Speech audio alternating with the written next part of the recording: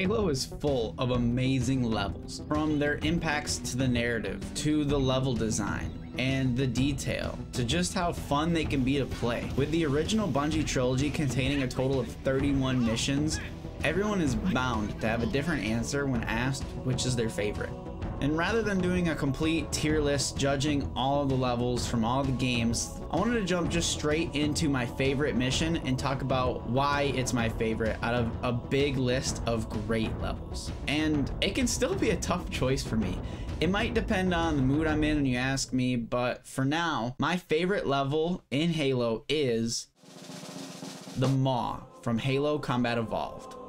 Now don't get me wrong, I know some missions are bigger in scope, offer more variety in the sandbox, among other things, even within the same Halo game. I mean, then let alone looking into Halo 2 and 3's levels. But choosing a favorite, I have to go with the Maw, and I have a few reasons why. I'm a sucker for artistic flair within a video game's storytelling. And the way that the Maw perfectly bookends Halo Combat Evolved, ending the game on the horse you rode in on, the game even delivering that line as a chapter marker, there is just something super satisfying about that. Seeing the ship all destroyed after being away from it for so long. And even the music fits this feeling perfectly, as it also sets the tone for what's happening in the larger narrative. There are also some somber moments that make you reflect on the fact that you're back where you started, even though everything has changed. Going back to the cryo room and seeing it full of enemies, going through the cafe fight that directly mirrors the original one, just swapped out with Spec Op Covenant forces.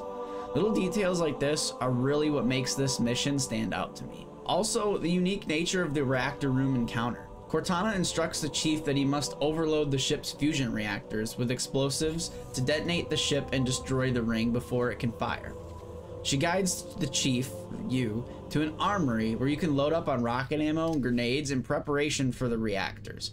And if you've played Halo CE, you should know that being provided with this large abundance of ammo in a designated room like this doesn't happen anywhere else in the game. And while yeah, there are areas where the game gives you stuff, some powerful stuff, it's never done in such a deliberate, organized fashion. The armory, the music, the specific place in the story, the galaxy hanging in the balance, it made you feel as though you were gearing up to drop into hell itself being in this armory. It was so effective at pumping me up as a kid and making me feel incredibly powerful and ready for anything. And then there is the reactor room.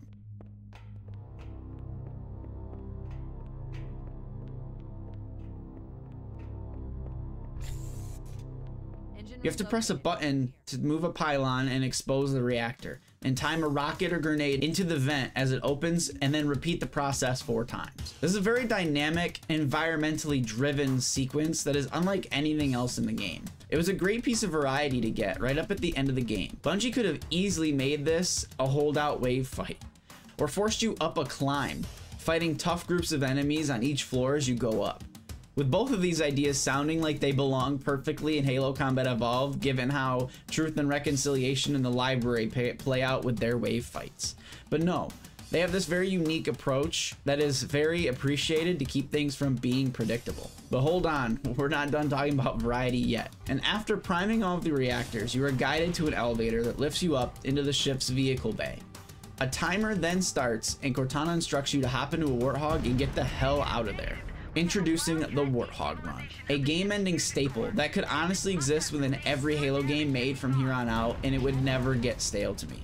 The idea of madly running from certain death in gaming's most fun vehicle to end an epic campaign is amazing. And here in the Maw is where that tradition began. While I know the length of the run compared to the length of the ship is ridiculous, well, I didn't know that as a kid. I didn't notice. And now playing that section, my nostalgia guides my suspension of disbelief over this oversight. And I mean, it's a space ring infested with parasitic zombies and funny little ass aliens. If dimensions of a racetrack within a fictional ship make this epic moment unfun for you, I don't know what to tell you. But yeah, jumping that large gap, needing to ditch the Warthog and run for your life at the end of the game, all backed up with the amazing music. It was just always the most memorable part of Halo Combat Evolved for me as a kid, and I think it deserves it. There's just so much to like here. They even included the death scene of the trusty Echo 419, your chauffeur throughout the campaign, as she is meant to be your original getaway ride, but is gunned down by a couple of Banshees as you're waiting there watching it unfold.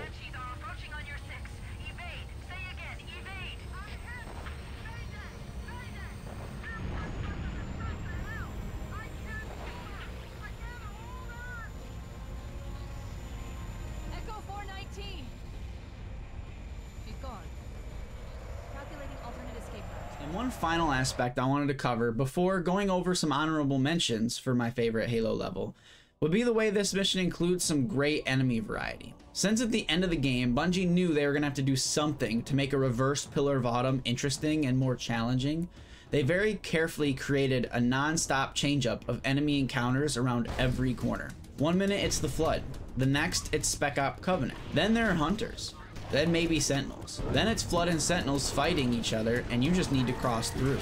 Then it's all three in one big chaotic room. I mean, at one point they specifically paired a ton of Sentinels in a hallway with 3 distinct Flood infection form triggers. Knowing that the Sentinels strip your shields fast, then the Flood infection forms eat you quickly when your shields are gone. These are both enemies that are considered easy to fight individually, but paired together in that room makes it very dangerous if you don't have the right weapons. It was just another small attention to detail that makes this mission so cool to me. But now, onto our honorable mentions for my favorite Halo levels. I think the next one in line at the moment is the Silent Cartographer from Halo Combat Evolved. That beach fight at the beginning is iconic. If you're gonna ask somebody who doesn't know much about Halo to recall a mission or a moment that they may have seen, it's most likely this beach fight, for good reason. It was really cool to see that in a video game in 2001. This mission also introduced the Hunters, which was awesome, and I felt like they were introduced in a neat way to be placed a couple times in the mission to really help the player understand what they were and what kind of situations to expect them in. As well as this mission being one that has the more open-ended mission variety, while Bungie has a path that most players are going to end up following to complete the objectives of this mission, it's also completely possible, if you know what you're doing and where to go, to do it out of order and do it a bit faster. And the freedom to have a mission like this isolated and allow the player to approach it in whatever order they want in 2001 was pretty special. Next on my list of honorable mentions of favorite Halo missions comes the Outskirts from Halo 2. This mostly comes from my childhood memories with this mission, as a lot of Halo 2 you play as the Arbiter, and as a young kid I didn't find that particularly interesting because I didn't understand what was going on with the overall plot. So most of what my brother and I played co-op of Halo 2 were just the beginning chief missions kind of over and over again. Meaning the Outskirts got a lot of playtime in my book. And that initial fight holding out the building, there's just something really fun and unique about it that it's just super memorable to me. This mission also provided a great variety in gameplay. There's the linear sections where you're moving through the city in the beginning. There's a wave fight. It introduces the Hunters. Then you go through the hotel and the mission opens up. You're out on a big open beach. You can feel a little bit like some of the mission structure in Halo Combat Evolved. You get a Warthog. You get to drive through defeating enemies. Then you go into the tunnel and you have essentially a Warthog run to the end of the mission. It incorporated some of the best parts of a lot of the Halo staples into one mission, which is what makes it so great to me. But yeah, like I said in the beginning, there are a ton of great Halo missions, many of which I didn't even mention in this video.